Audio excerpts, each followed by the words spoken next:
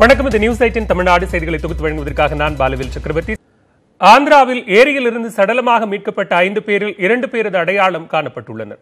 ஆந்திராவின் கடப்பா மாவட்டம் ஒண்டிமிட்டா பகுதியில் பழமையான ராமர் கோவில் உள்ளது. இதன் எதிரே உள்ள பெரிய ஏரியிலிருந்து 5 பேரின் சடலங்கள் நேற்று மீட்கப்பட்டன. அதில் 2 பேர் சேலம் கருமந்துறையை அடுத்த அடியனூரைச் சேர்ந்த கருப்பண்ணன் முருகேசன் என்பது உறுதி செய்யப்பட்டுள்ளது. இருந்தபோதும் எஞ்சிய 3 பேரை அடையாளம் காணும் வகையில் வேலூர் போலீசார் மற்றும் அப்பகுதியைச் சேர்ந்த சிலர் கடப்பா விரைந்துள்ளனர். இறந்தவர்கள் யார் என்பது உறுதி செய்யப்பட்ட பின்னரே உடற்கூராய்வு செய்யப்படும் என்றும் தெரிவிக்கப்பட்டுள்ளது. தற்போது 5 பேரது உடல்களும் கடப்பா மருத்துவமனையில் வைக்கப்பட்டுள்ளன.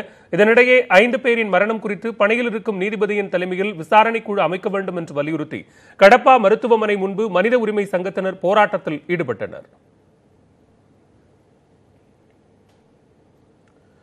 ஆந்திராவில் ஏரியில் சடலமாக மீட்கப்பட்ட 5 பேரில் 2 பேர் தமிழர்கள் என்பது உறுதியாகியுள்ளது. இந்நிலையில் அவர்களது மரணத்தில் பல சந்தேகங்கள் எழுந்துள்ளன.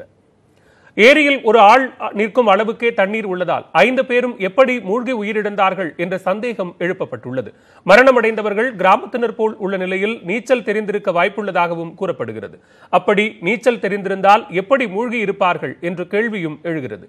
உள்ளூர் கடத்தல்காரர்கள் உடனான தொழில் போட்டி காரணமாக அவர்கள் கொல்லப்பட்டார்களா என்ற கோணத்திலும் விசாரணை நடைபெறுகிறது. செம்மரங்களை வெட்டி கொண்டு வந்தவர்களை அதனை அபகரிக்கும் நோக்கில் உள்ளூர்காரர்களே அடித்து கொன்றார்களா என்ற கேள்வியும் எழுப்பப்படுகிறது.